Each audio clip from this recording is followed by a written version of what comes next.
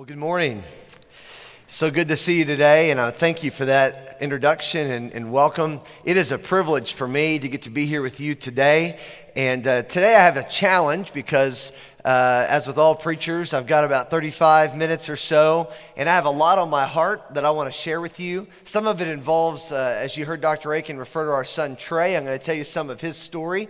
But if you have your Bible, would you go ahead and open to John chapter 11? And go ahead and open there real quickly. And I'm going to get to John 11 in just a moment. But Dr. Aiken kind of shared a little bit of my background. But I was saved as a 16-year-old. I went to a Christian school in San Antonio, Texas. I grew up. My dad's in the ministry. He served on churches for a number of years, but has been in full-time evangelism now for over 30 years, and does a great job with that. But when I was 16 years old, I realized I'd never given my life to Christ. And so I surrendered my heart to the Lord. And as a junior in high school, then the very next year, I felt God calling me to the ministry. And I ended up in Oklahoma. And I never thought I'd be in Oklahoma. But I went up there at Oklahoma Baptist, found my wife. We've been married for 15 years, as you heard, 5 children. And God has been so very, very good to us. I've been pastoring at First Baptist Newcastle. Does anybody know where Newcastle is? Let me see. Okay, good. 3 of you. Excellent. Wonderful. Yes. Newcastle. I've been pastoring there for over 5 years. And God has really blessed our church. We've seen a number of people come to know Christ. And we continue to hopefully make disciples of all nations. But my life has taken a bit of a turn. And some things have happened in our lives that we never foresaw. We never anticipated. And I know that in this room, we all come from different backgrounds. Some in here are seminary students only. Some are pastoring or in ministry or church planting or professors or maybe here visiting. Some in here are married. Some have children. Some have grandchildren. We all come from different places in our lives and here today. But I want to talk to you today about something that I think we all need to be reminded of, something that God has taught me in the last couple of years.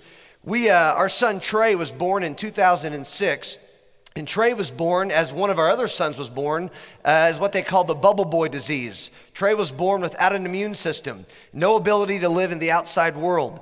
Trey had to have a bone marrow transplant when he was a baby. Our oldest daughter at the time, Brittany, who was 5, donated bone marrow for Trey in an effort to give him an opportunity to have a chance to live in the world. Trey received chemotherapy as a baby. His immune wiped out all of his cells. Brittany gave bone marrow, and Trey was in the hospital for about 3 months, and everything appeared to be working. Trey lived a normal, healthy life for 6 years. He developed a pretty strong immune system, all things considered. But in 2012, Trey started kindergarten. He was 6 years old, and Trey began to get sick within the first month of kindergarten. We weren't sure what was going on, but he wasn't getting well, so we ended up taking him to several doctors, and we discovered very quickly that Trey had developed a problem related to his blood, to his cells. And in 2012, the worst news possibly could have come to us. We found out that Trey had developed a very rare form of leukemia, what they call large granular leukemia. And Trey was in need of another bone marrow transplant. And so, again, long story short, but Trey received another bone marrow transplant in December of 2012 as a 6-year-old, again from our daughter, his sister, Brittany. And things looked to be going well. Trey went through another round of chemotherapy, the most high-dose chemo you can receive, wiped out all of his cells. He received Brittany's bone marrow again. And in January, things appeared to be going well. But from January to September of 2013, Trey fought very hard. He battled every single day. And those cancer cells that we hoped to wipe out and eliminate ended up coming back, and they came back stronger than ever. And so for the next several months, Trey bravely fought cancer. And you're going to hear more about this at the end, but Trey earned the nickname Super Trey because he fought with such endurance and courage and strength. But on September the 1st of 2013, the Lord called Trey home. And as you can imagine, for the last year, our lives have been in a series of moments of healing. We have had the highest of highs and the lowest of lows. But what I want to talk to you about today is the purpose of God. Because many of you are like me in here. I've sat by the bedside of someone who's lost a loved one. I've consoled people. I'm doing a funeral tomorrow for a man who died tragically from lung disease. And I've been on the side of ministry. But I'm telling you, when you sit on the bedside of your 7-year-old son who's getting ready to step into eternity, and you know you won't see him on this side of eternity again, boy, you find yourself oftentimes ill-prepared for that. And the Lord has been growing us in some significant ways over the last 2 years. Selfishly, I wish my son were here. I ran the Chicago Marathon in his honor, and I tried to run with the strength and the endurance that he exhibited to me in his journey. But nonetheless, I have discovered something about the purpose of God, and I want to share with you from John chapter 11 this morning, because one of the things that my wife and I and our family have come to discover is, at the end of the day, either we trust God or we don't. In a sinful, fallen world, bad things are going to happen. In a sinful, fallen world, hard things are going to happen. And sometimes, even as Christians, we pray for good things. It was a good thing for us to pray for our son to be healed, and we've prayed for many other things in our lives, for good things. And when those things don't happen as we think they ought to, we find out in those moments what we really believe about the God that we serve and we follow. Now, these songs that we sang this morning, I didn't know what they were going to be singing, but it's interesting that we focused on the cross and the resurrection, because truly, had Jesus Christ not been raised from the dead, then our faith and our preaching is in vain. Amen? Had Christ not been raised, then everything that we do is in vain. And the resurrection has taken on even more meaning, new meaning to me, and important meaning in my life in the last couple of years, and I'm going to share why from John chapter 11. But let me just ask you a question as we get started this morning. Here's the question. What is the purpose of your life? What is the purpose of your life? Now, for us as Christians, all of us would probably say, well, the ultimate purpose of our life is to bring glory to God. We would say that. And boy, I would have said that many, many times for many, many years as a Christian. But what I've discovered is that is true. The purpose of our life is to bring glory to God. But this is the reality. God likes to bring glory to himself, often in ways that we don't necessarily understand, often in ways that are hard or difficult. You see that all throughout the scripture. The purpose of our life is indeed to bring glory to God. My wife and I, one of our family verses is Nahum 1:7 that says, "The Lord is good, a stronghold in the day of trouble, and he knows those who trust in him." We know this verse, but we've been living this verse. We know that what God does, he does for his glory and for our good. We know those things. But the reality is now they've taken on a whole new meaning to us as we've been on a journey of healing through our own struggle in our own lives. We've discovered that, yes, the purpose of our life is to bring glory to God, but this has been a journey that God has taught us through some difficult things. We come to John chapter 11. John 11 is a very familiar passage of scripture. And if I were preaching as I normally do, preaching expositionally, expository preaching, we would have been walking through the book of John. We'd all have the context and the background, but we don't have time to go into all of that this morning. But we know this, that in John chapter 11, Jesus is coming to the end of his earthly ministry and getting ready to head toward Jerusalem, where, of course, he's going to be crucified and raised from the dead. So we come to John 11, and Jesus is getting ready to do one of his final miracles, perhaps the greatest earthly miracle he did before being crucified and raised back to life. This powerful miracle Jesus did, as with all of his miracles, was to teach a lesson, was to teach something about himself. We know that Jesus did miracles, yes, to show his power over earthly things, but ultimately his power over all things. And so today what I want to talk about is the prevailing purpose of God. I want us to think about why God does what he does and how we can learn to embrace what God does by faith. Look at John chapter 11 and look at these first few verses. John 11. It says, "Now a certain man was ill, Lazarus of Bethany, the village of Mary and her sister Martha. It was Mary who anointed the Lord with ointment and wiped his feet with her hair, whose brother Lazarus was ill. So the sisters sent to him, saying, 'Lord, he whom you love is ill.' But when Jesus heard it, he said, 'This illness does not lead to death. It is for the glory of God, so that the Son of God may be glorified through it.'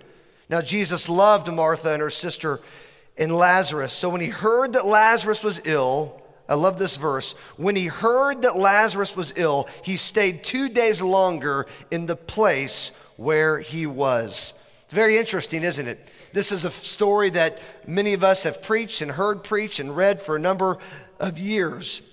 But when I look at this, the very first thing I want to talk about is that God has a purpose for everything. If you're taking notes, you may want to jot that down. God has a purpose for everything. There's a reason that he allows what he allows and does what he does. For those of you that are here today, wherever you are in life, you are where you are because God has a purpose in that. This is one of the most intriguing parts of the story to me. Well, we're going to get to those famous verses in just a moment, verses 24 and 25. But in these first 6 verses, we see some interesting things. We see that Jesus had these friends, Mary and Martha and their brother Lazarus. And we know that throughout Jesus' ministry, he loved these people. They were as family to him almost. And we see some wonderful moments that Jesus shared with them. So it's interesting that Jesus finds out that Lazarus is ill. And he had to have known this was a serious illness, of course. He was God, but the word had traveled that Lazarus was still sick until the point of death. And so if you found out today that someone you loved was sick to the point of death, what would you do? You would find every way possible to get there as quickly as you can. And it's interesting to me that verse 6, it says, when Jesus heard that Lazarus was ill, what did he do? He stayed 2 days longer. That's interesting to me. One of the things that Emily and I have discovered is that God operates on a sovereign and perfect timetable. In what he does for a reason. And he simply asks us to trust him. Because our God is up to greater things than we could ever know or ever see. We have to trust him though. And it comes back to verse 4. Why was Jesus doing what he was doing?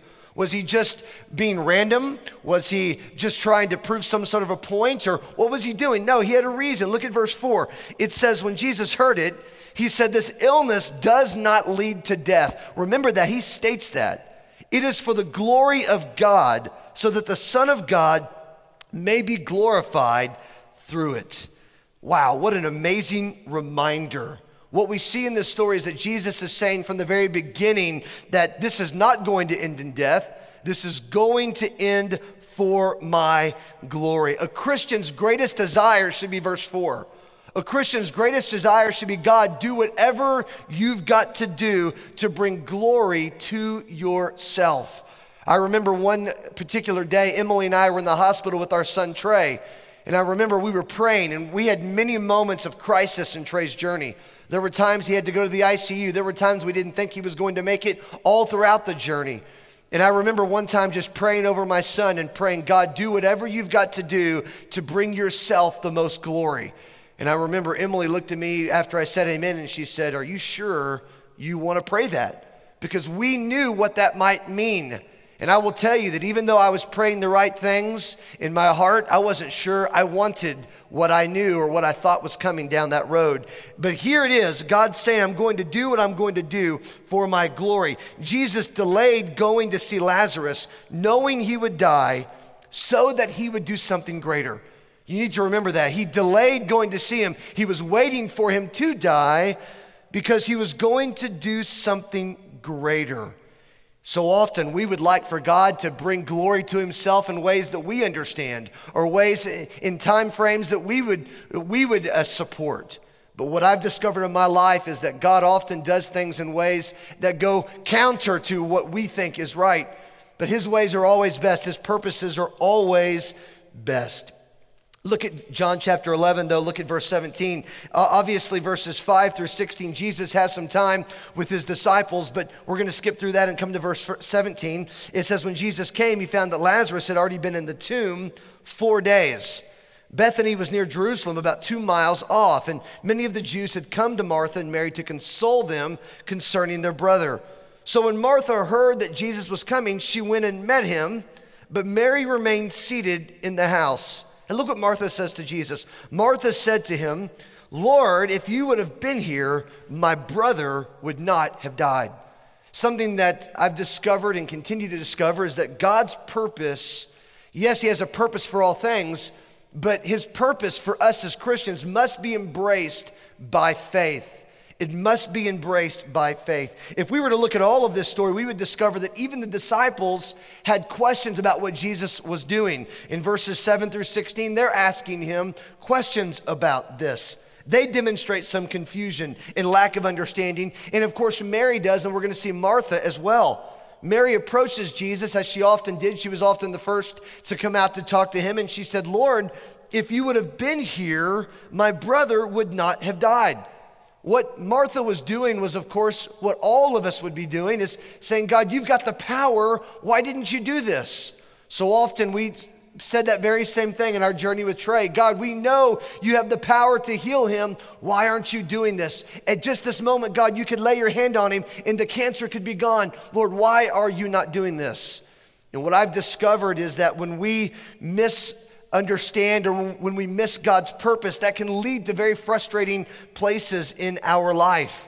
When we walk by sight instead of by faith, we'll live in a constant state of frustration with God. As a pastor, I deal with this all the time with people who say, Jeremy, I prayed about this and this didn't happen. Why not? Or Jeremy, this happened, and all of these kinds of things. And I've counseled people. I've given them the right answers. But for me, this has become, in Trey's journey, more than just answers. This has become, am I going to believe everything I've been preaching and teaching all of these years? Am I going to say, God, I trust you in the midst of the most difficult thing that's ever happened in my life? And I will say that in the last 2 years, when I have walked by sight, I've been frustrated and not understood. But when I've walked by faith, God has given peace and comfort to our soul. And here we see Martha saying, Lord, had you been here, this would not have happened. See, Martha represents many of us. We don't get to see the big picture always. We get to see our little part of the canvas. And when we don't see how our part fits into the master plan, it leads to frustration. And we say, God, what are you doing? There are many of you, maybe even in this room, saying, God, why have you allowed what you've allowed into my life? Or why has this taken place? You're going to be in churches where people ask you those questions. Why is this happening? And when we walk by sight, we won't understand those things, and those things will frustrate us, and we'll be like Martha saying, God, if you would have just done this, this would not have happened. But we know in verse 4, God's always at work. He's always doing something greater. He's doing something that we can't always see, which is why we must continue to trust him. So Martha says to him, Lord, if you would have been here, my brother would not have died. Look at verses 22. She says, but even now I know that whatever you ask from God, God will give you. Again, Martha's saying the right things, and we often say the right things, but in her heart, there was still some unbelief, as we're going to see. Jesus said, Martha, your brother will rise again. Jesus was testing her, and Martha said to him, oh, I know he will rise again in the resurrection on the last day. But look at this, and we're going to come back to this at the end. But Jesus said to her, I am the resurrection and the life. Whoever believes in me, though he die, yet he shall live. And everyone who lives and believes in me shall never die. He says, Martha, do you believe this? She said to him, yes, Lord, I believe you're the Christ, the Son of God, who's coming into the world. Verse 28, when she had said this, she went and called her sister Mary, saying in private, the teacher is here and calling for you. And when she heard it, she rose quickly and went to him. Now, Jesus had not yet come into the village, but was still in the place where Martha had met him. When the Jews who were with her in the house, consoling her, saw Mary rise quickly and go out, they followed her, supposing she was going to the tomb to weep there. Now, when Mary came to where Jesus was and saw him, she fell at his feet, saying to him, Lord, again, she said the same thing that Martha did. Lord, if you'd have been here, my brother would not have died. When Jesus saw her weeping and the Jews who had come with her weeping, he was deeply moved in his spirit and greatly troubled. And he said, where have you laid him? And they said, Lord, come and see. And Jesus wept. So the Jews said, see how he loved him. But some of them said, could not he who opened the eyes of the blind man also have kept this man from dying? Jesus is doing something here. He's teaching something. And when we embrace God's purpose for our lives by faith, it is only God who can bring peace to our pain and clarity to our situation. Two things I've discovered in this fallen world. Number one is, in a sinful fallen world, bad things are going to happen. In a sinful fallen world, yes, even to you as a Christian, your worst nightmare can come true. It could happen in a fallen world. We often think sometimes we as Christians might be exempt from trials and difficulties. In a sinful fallen world, things are going to happen. Bad things are going to happen. But here's the second thing I've discovered. Our God, our sovereign God, who not even a blade of grass moves without his permission, is in control of all things. Amen? He's in sovereign control of all things. But as I've looked at this passage, and I've seen it a number of times, I love this because Mary comes out and she falls at Jesus' feet and she says, if you would have been here. Again, same thing that Martha said from a broken perspective though. Lord, if you would have been here, my brothers would not have died. How many times have you heard people say, Lord, if you would have done this, this would not have happened. If you would have done this, this would not have happened. And we found ourselves questioning and wondering, God, where are you? And behind all of it, God is orchestrating a plan that while it may not make sense to us right now, in the end it will. And here Jesus looks, and it says in verse 33, when he saw her weeping and the Jews who had come weeping, look, he was deeply moved. I love this about Jesus. I love this about our God. It says he was moved in the spirit and troubled. And of course, the famous verse, John 11:35, it says Jesus wept. And we know that Jesus did not weep as they were weeping. Jesus wasn't grieving because he didn't have hope. You think about this for a moment. Jesus knew what he was about to do. Jesus knew he was about to raise Lazarus from the dead. So why in the world would Jesus, the Son of God, who was about to perform one of his greatest earthly miracles, why would he weep? And this is what the Lord has spoken to me through his word and this truth. Yes, Jesus weeps over our unbelief. And yes, he weeps that they were still doubting. This was definitely a lesson in faith. But I'm convinced with all of my heart that Jesus was weeping because he hates the effects of sin on a fallen world way more than we do. Jesus one day is going to make all things right in what's called the new heaven and the new earth, where all sin is wiped away and done away with forever. God does not enjoy our pain. God doesn't enjoy allowing us to be inflicted. He doesn't allow he doesn't enjoy watching the effect of sin grieve us as we watch our loved ones suffer. God doesn't enjoy our pain. He wants to make all things new, and he will make all things new. So he weeps with us. On September the 1st, 2013, could God have healed our son? Emily and I believed even after Trey breathed his last breath, God could raise him right there. We knew God could do it. But in those moments, what I have discovered is that God was weeping alongside of us, grieving with us, reminding us that one day he will make all things new. And we see the Lord weeping here with them. God sees our pain. He knows our pain. He feels our pain. Hebrews says he suffers alongside of us. He weeps with a purpose. Jesus, of course, the master, setting the example of our lives. When he was on the cross, he said, my God, why have you forsaken me? Yes, we know he wasn't forsaken, but he declared he felt forsaken. I love what Charles Spurgeon said. He said, there are seasons when the brightness of our Father's smile is eclipsed by clouds and darkness.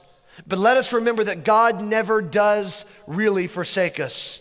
O thou poor distressed soul who once lived in the sunshine of God's face, but art now in darkness, remember that he has not really forsaken thee. God in the clouds is as much our God as when he shines forth in all the luster of his grace. Amen. God's purpose, embracing God's purpose, it brings peace to our pain and clarity to our situation and hope to our despair. But do we trust him? That's why Jesus said to Martha, do you believe this? Look what happens. And we know in verse 38 through 44, Jesus, deeply moved again, came to the tomb. It was a cave and a stone lay against it. And Jesus said, take away the stone. Martha, the sister of the dead man, said to him, Lord, by this time there will be an odor. He's been dead 4 days. It just goes to reveal that Martha was still missing the purpose. Martha had said earlier that whatever you ask from God, he will give you. Martha was still missing the fact that Jesus could do the miracle right there. To Martha, yes, he had the power to heal the sick and one day raise the dead, but she wasn't even thinking of what he could do right then. Jesus said to her, did I not tell you that if you believed, you would see the glory of God? So they took away the stone. Jesus lifted up his eyes and said, Father, I thank you that you have heard me. I knew that you always hear me, but I said this on the account of the people standing around, that they may believe you sent me. When he said these things, he cried out with a loud voice, Lazarus, come out. The man who had died came out, his hands and feet bound with linen strips and his face unwrapped with a cloth. And Jesus said, unbind him and let him go. Wow, what a powerful scene. But I want you to keep it all in perspective. What had Jesus just told Martha in verses 24 and 25? He said, I am the resurrection and the life. In other words, Jesus did this miracle, of course, to validate what he was saying earlier. We know that Jesus did all earthly miracles, not only to show his power over the physical world, but his power over all things, even death.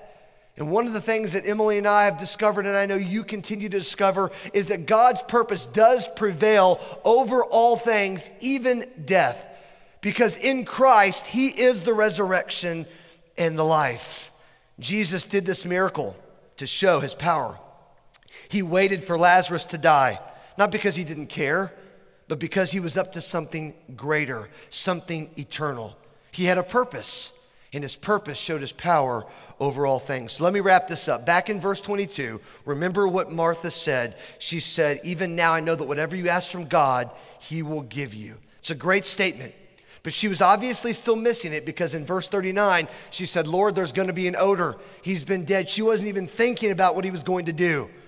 But in verses 24 and 25, remember what Jesus said? He said, Martha, your brother will rise. And Martha said, oh, I know he will rise on the last day. And that was a true statement, because Lazarus was going to be raised, but he was going to die again. Jesus was the only one we know to be raised, right, to never die again.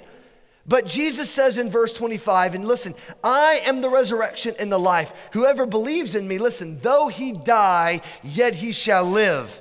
And everyone who lives and believes in me shall never die. Jesus' raising Lazarus validated that statement. He was living proof that he alone could make that declaration. It reminded me of when he healed the paralytic and he said, your sins are forgiven.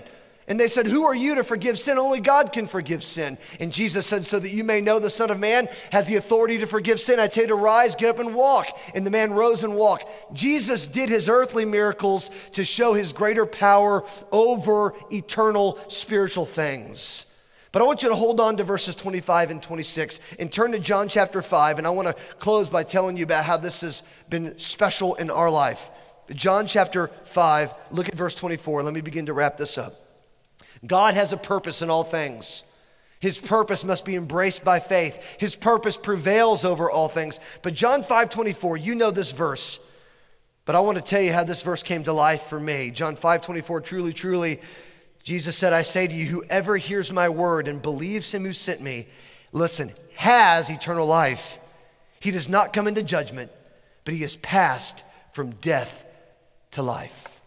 From death to life. This is the essence of the gospel. This is what we're doing as Christians, as church planters, as missionaries, as pastors. We're calling people from death to life. Amen?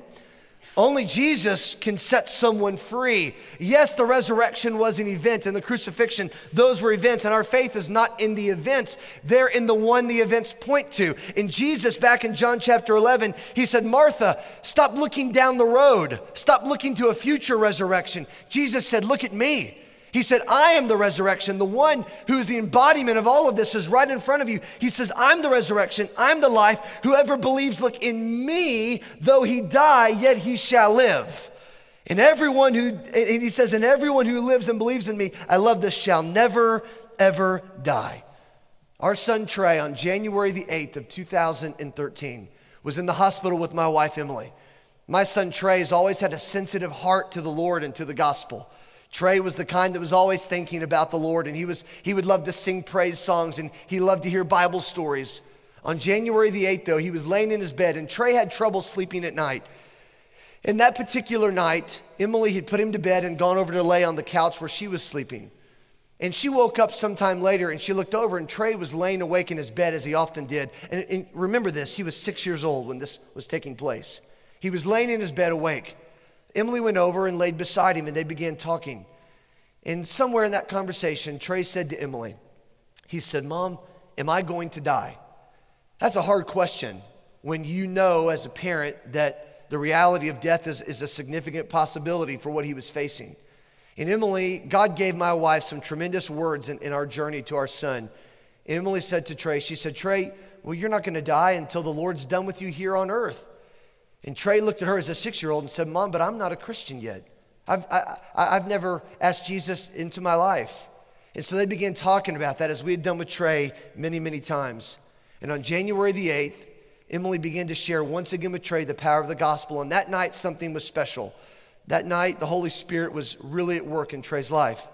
And Trey repented of his sin. He confessed Christ as Lord. And that night, he invited Jesus to save him.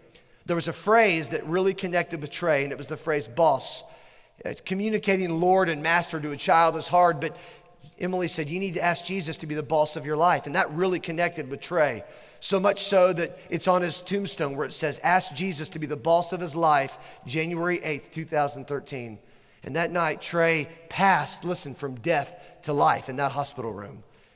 I remember getting a phone call that night at 11, and I was frantic. I grabbed my phone because whenever I'd get calls that late at night, it often wasn't good. And I remember answering, and I heard sweet little Trey's voice on the other end of the line. He said, the very first thing, I said, hello, and he said, I'm a Christian now. And I said, what? He said, I'm a Christian now. And the next thing, he handed the phone to Emily, and she told me the story. And she told me how Trey came to know Jesus Christ as his Lord and Savior that night. Well, throughout Trey's journey from January to September, there were times that Trey didn't want to do something. And we'd say, Trey, who's your boss? And he'd say, Jesus, right? When he didn't want to take his medicine, Trey, who's your boss? Jesus. Trey spent over 280 days or so in the hospital between 2012 and 2013 as a 6-year-old. He fought with heroic strength only God could give. We talk about one of God's special graces to us was the way Trey handled suffering. Oh, he had moments where he was the typical 6- and 7-year-old for sure. But without question, he handled it with strength that God would give. That was one of God's graces to us. And I've discovered that if the only reason for Trey's suffering, if God's purpose in his suffering was for him to find Christ, then it was worth it. If that was the only reason he suffered, it was worth it. So in September, Emily had come home for the weekend. We never left Trey by himself with somebody else. Emily's father-in-law had gone up, but Emily wanted to come home for the weekend so we could be there with our other 4 children. They were getting ready to start school and had some activities, and we both wanted to be there. And so we sent our father-in-law, who is the next best thing, and Trey loves Emily's dad, loved Emily's father. He was there, and when Emily left Trey on Friday, he was doing pretty good. The doctor even came by and said, this is how I like to see Trey. We got a call in the middle of the night on Saturday night, and the nurse was saying, I'm not trying to alarm you, but Trey's progressed. He's not doing very well. We think you ought to come back. So Emily and I drove in the middle of the night. We got to the hospital. We left at about 3 a.m. and got there at about 6 a.m. or 2 a.m. and got there at 5 a.m. I can't remember. We got there to assess the situation, and once we realized how serious it was, we called back to Newcastle, which is about 3 hours away, and we asked our neighbor if she could bring our other children to Dallas because we knew that things were progressing. There was a good chance Trey was getting ready to go and be with the Lord. And I'm telling you, all the seminary, all the pastoring, all the counseling, all the years of all that I've done, nothing could prepare you for that moment of standing there around the bedside of your 7-year-old son at this point, who you knew was getting ready to step into eternity. And I've always had a special love and connection to Trey, and this was difficult beyond words.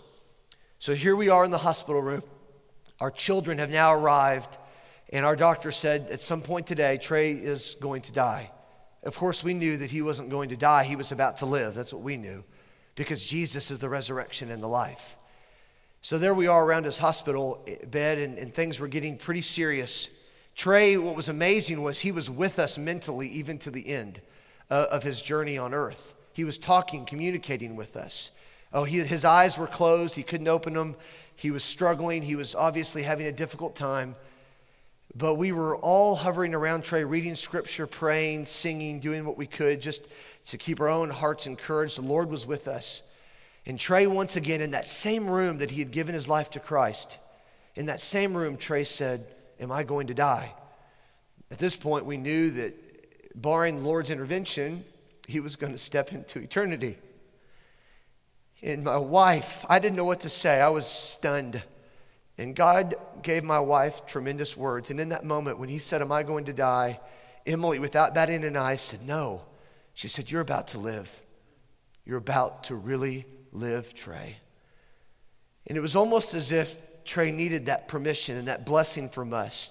It was almost as if he needed to hear that. He was done. His body was done. He had been through it all. I think he was ready. I didn't tell you that summer in June, my wife's sister had a baby in March, lived 85 days, and the baby passed away 85 days in June. 2 months later, my wife's mother, who had battled cancer for 10 years on and off, went to be with the Lord. And then 2 weeks after Emily's mom passed away, Trey stepped into eternity. It was a hard summer. Talk about learning and being able to say, God, are you really in charge of all things? So there we stood around Trey, holding him, loving him. Emily says, you're about to really live. And in just a few moments later, Trey took his last earthly breath. And I remember being around him, and I remember thinking about John 11, where Jesus said, I am the resurrection and the life. Whoever believes in me, though he die, yet he shall live. I remember January the 8th, and I remember John 5, where Jesus said, he does not, if you believe in me, he does not come into judgment, but has passed from death to life. In that same hospital room where Trey experienced that spiritual life, when the Holy Spirit of God breathed life into him on September the 1st of 2013, he closed his earthly eyes only to open them in the presence of God. Why? Because he knew Jesus, and Jesus is the resurrection and the life. I could tell you story after story after story. However, the last year, we've had the lowest of lows and the highest of highs in our journey. I wish I could say that we've always been, woohoo, God is good and we trust him in all things. There's been times I've not wanted to get out of bed. There's been times I thought, how can I get up and preach to a people when I myself am struggling? I'm a very real and honest person. But as the Apostle Paul said, I am what I am by the grace of God. And I stand here by the grace of God. And I stand here today because Jesus is the resurrection and the life. Two quick things and I'll wrap up. In Trey's journey, Trey was going to have a third bone marrow transplant, a third transplant. He never got to that third transplant. But we did a bone marrow drive in Newcastle. Over 500 people came out to have their mouth swabbed to find out if they were going to be a match for Trey, because we were going to use a different donor. There was a man that came that night, had no connection to our church, just in the community. Heard about the bone marrow drive, had seen Trey's story on TV. He came to the bone marrow drive. That night he came as a bone marrow donor participant, had his mouth swabbed. He enjoyed being at our church and meeting our people, so he decided to come back on a Sunday. It just happened to be a Sunday that I wasn't there. My dad was there preaching for me. That Sunday morning, that man gave his heart and life to Jesus Christ. A few months later, I had the privilege of baptizing that man. God used Trey to get him to the church, my dad to lead him to the Lord, and I had the privilege of baptizing him. Does God's purpose prevail? Amen. At Trey's funeral service, we call it a homegoing service. Over 50 people prayed to receive Christ during that service. Over the last year and a half, hundreds, if not thousands of people, and this is no pastoral embellishment, have come to know Christ through our son's journey. Selfishly, do I want him back? Without question. But when I look through the eyes of faith and I say, God, do you have a purpose that prevails over all things? And are you using my son in greater ways than I could have ever possibly imagined? Trey's impacted more lives in 7 short years than some will have impact over 100 years of their life. But God had a greater purpose for the life of my son. His purpose is bringing incredible glory to his name through the life of my son. Notice I didn't say the death, because Trey never died. He really lived. And anyone who believes in him shall never die, but live. Amen and amen. God's purpose does prevail. And I encourage you today, no matter where you are, maybe you're like me and you'd heard many sermons on suffering and you thought, that's great. Maybe you're going to tuck this away and God will bring it back to your mind at some point down the road. Maybe you are going through a hard season as we are. Maybe you've experienced loss, or maybe you're at a place where you're saying, God, why am I where I don't know why you are where you are. I don't know why you're here, where this message lands with you. But I know this, God has a purpose in all things. Embrace his purpose by faith. And I promise you, God's purpose will always prevail. Trust him. He's worthy of our trust. He's the resurrection and the life. Let me pray for us. Father God, I thank you this morning for this story that we know so well and the power of it.